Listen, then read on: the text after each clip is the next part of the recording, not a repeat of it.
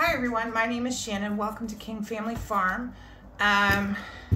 It's evening, so the light is fantastic, but it's going very quickly.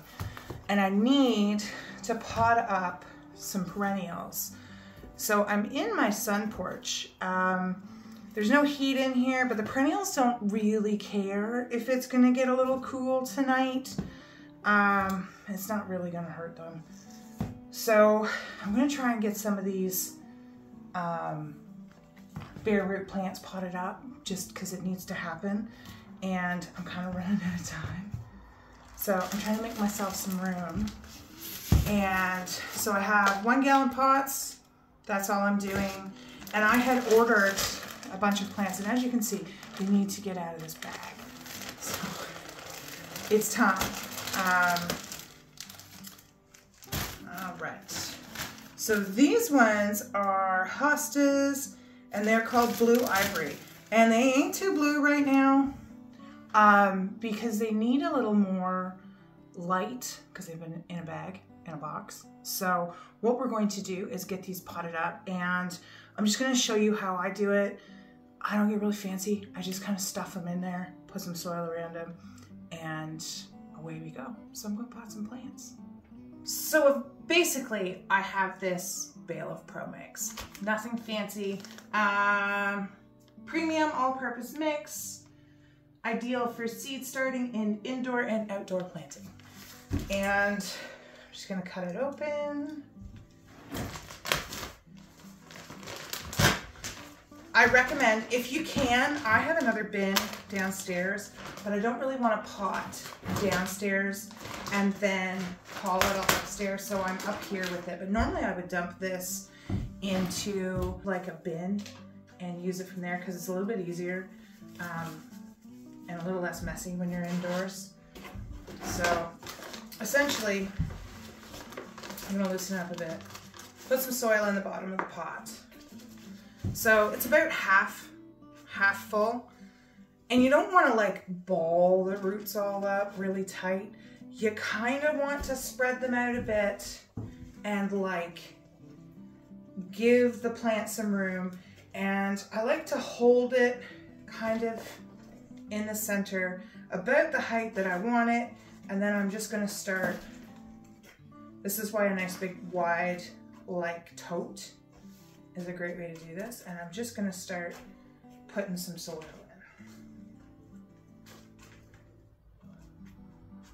And just like that.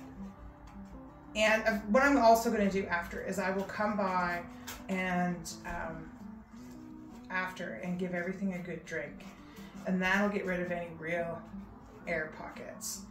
So that's it. So that's what I'm doing. And I need to go get my tape and get all these pots labeled because I ain't going to remember what they are. So it's really important to label stuff. For some reason, I am out of my stakes that I normally use, which is like this. This is a Pandora's box, daylily. So, and I just try and keep everything really well labeled.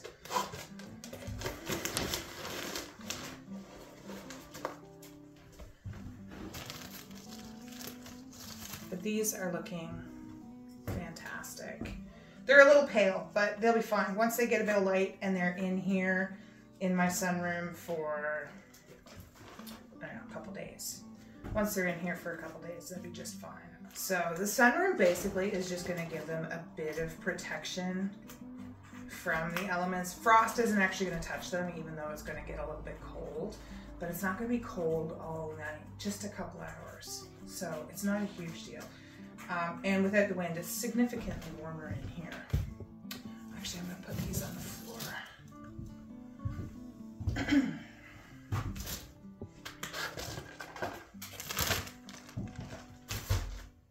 So I have about 200 perennials to pot up. I just need a little more. There we go. Need a little more room. So we kind of originally were going to do this room as a kind of a 2-season, 3-season with screens, but I think it's eventually going to end up as a 4-season room. So it's kind of mid-renovation, and it's not fully insulated, but we did put proper windows in it last year, so I'm using it right now to get my plants going. Just my perennials. And then on the weekend, I think I'll take them from here and I'm going to move them down to my grow tent, where I showed you the other day. It looks like some animal went through and dug through all my pots. I think that was like a winter thing, so I'm not super concerned. I'm going to put these in there. The plants will be less appealing than just having pots of soil that used to have tomatoes.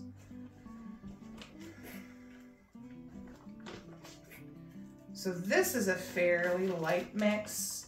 There's probably, I don't think there's any actual soil in here. It's mostly peat based. You don't want to get anything too fancy. You don't want to use garden soil when you're going into pots. It's just too heavy. And it retains too much water as opposed to not enough water.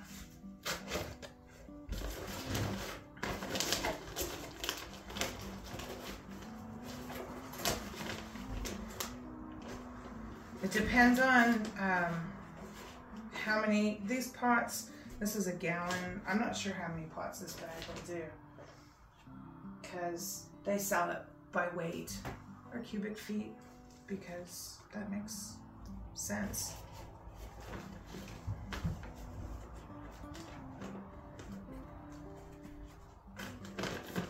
So our weather has kind of cooled down a little bit. It's cloudy, it's kind of blah. Saturday was beautiful, and now we've kind of gone back to this kind of gray, springy type weather. And it's okay, we need it. The soil is drying out. Even though we're getting a bit of rain, the breeze and the little bit of frost that we're getting, that freeze thaw, actually dries the soil out a little bit. So we're going to be able to get out there real soon and get some seedlings in. And that's kind of my plan for the weekend. So, so we're in 3B. We're in northwestern New Brunswick. Our last frost date in the spring is around May 23rd-ish. Depends. I think it's going to carry a bit into June this year. Which is more of an old wives' tale, but it has to do with the full moon, which I think is early in June this year. I have to look at the calendar again. And then our first frost is September 22nd. So we actually have a fairly short growing season. And it is important for you to remember that those are averages, they're 10-year averages. I know everybody's like, zone recently has changed, but I don't think it's changed enough for us to be super concerned. It's not like I'm gonna go get a whole bunch of perennials I've never grown before because our zone has possibly changed. For the most part, I'm going to stick with plants that are hardy to zone 3 simply because then I don't have to worry about trying to stop them from dying and protecting them and going around and tarping everything, and I don't really have a whole lot of time for that. So I'm going to continue with the frost dates that we have. I will be starting more. I think I'm done starting my tomatoes. I have to check. I need a few more things started, and then I've got to start succession planting my sunflowers. So essentially with succession planting,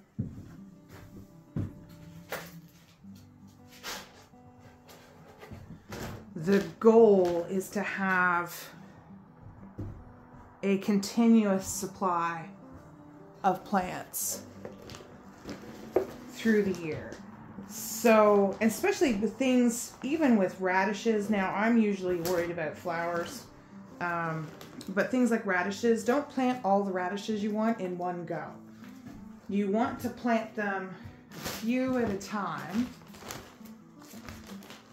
So let's say you plant like 2 weeks worth, and then you would plant like another 2 weeks worth 2 weeks later.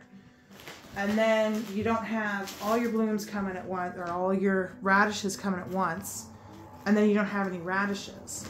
The idea is to just continually, it's a really nice root system on that one. So the idea is to have like this continual supply of radishes. Now, they have a tendency to get really hot and spicy in the summer. So you want to make sure that they, A, get lots of water. B, you could probably put them under some shade cloth, and that would be really helpful. You could also look at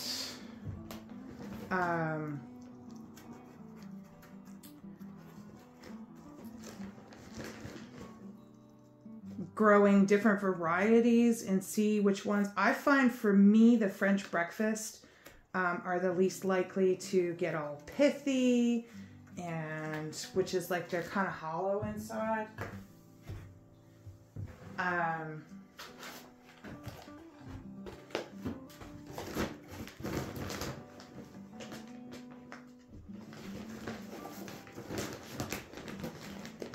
So I would plant, for me, now I'm selling them, so I grow a whole lot more.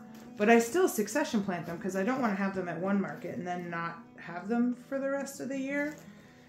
I want a continual supply. And when they get too big, they get hollow and they get fibrous. It's a really weird texture. So you want to collect them a continual supply of just the right size. And I like having baby beets as well. See, this one's just getting ready to open its leaves up. I like baby beets as well, so I succession plant them so that unless I'm planning on canning that particular group of beets, the idea is that I'm only going to have just baby ones when I want them and a few at a time. But, I mean, if you're looking to can beets, then you would want to plant a whole bunch of them so they all come in at once. But if you want to have canning beets and like smaller ones for salads and stuff, then yeah, you might want to consider succession planting. And then with that in mind, you need to pay attention to your, that's where it becomes important, your frost dates, because you need to count back from your frost date and make sure you have enough time for whatever it is you're planting to produce before it freezes. And you need to also remember that as the days get shorter and colder, it takes longer for things to ripen.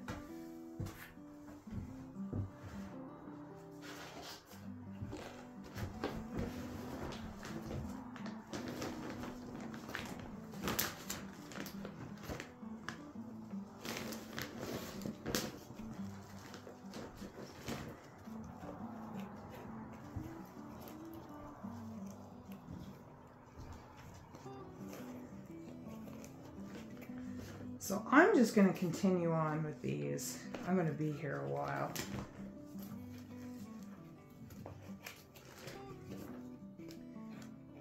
I have, like I said, I've probably got about 200 perennials to pot up.